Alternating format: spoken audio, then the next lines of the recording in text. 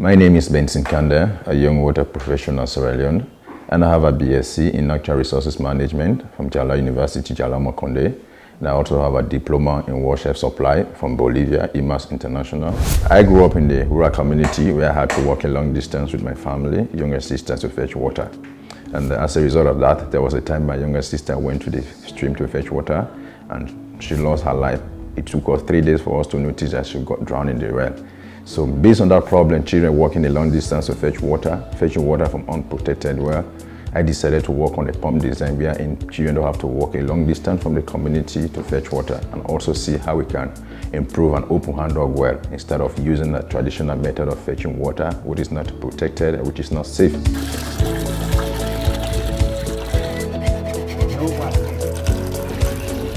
I was a runners-up for the National Youth Innovation Award 2019 organized by UNDP, and as a result of my presentation, my innovation got an attention where the UNDP Acceleration Lab decided to run a test and on my pump and my in-built filtration system to see how safe it is for the health of the people and for the end users who will be using the pump, whether it is safe for their health or not. As a result of that, I was contracted by the UNDP country office to do 10 boreholes and install my pump design in 10 slum communities. And not only that, I was able to increase on my staff. In non-power we have over 15 technicians, 8 staff, and the others are volunteers, and we have over 4 females presently. Based on also this engagement, we're also thinking of organizing a big training wherein we give out drilling equipment where technicians pay money at the end of every month to the company as a means of creating revenue for the company as well. And this is also a big impact to the company because this is something we have been thinking about, and we only accomplish it based on the engagement we got with the UNDP country office. The government and other agencies and organizations have done a lot of impact to see that access to safe drinking water is achieved in the world, Sierra Leone to be specific. And but one of the things is the community people cannot afford to do a borehole by themselves because of the cost involved. Neither an individual can be able to sponsor himself or herself to do a borehole.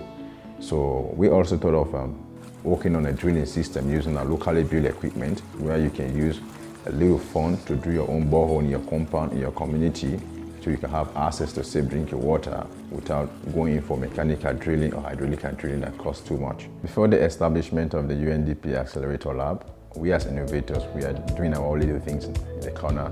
There was no mentorship, no advice, and no networking. The UNDP Accelerator Lab created a WhatsApp group with different innovators, and the essence of the group to see how we can know each other and how we can network.